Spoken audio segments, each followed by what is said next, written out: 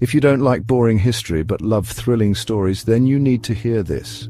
For over 160 million years, dinosaurs ruled Earth. From the armored Ankylosaurus to the towering Argentinosaurus, life thrived.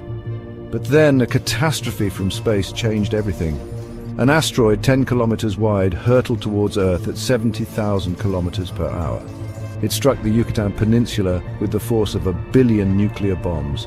Shockwaves flattened forests, mega tsunamis roared, and skies filled with ash. The sun disappeared, temperatures plummeted, and acid rain poisoned the land.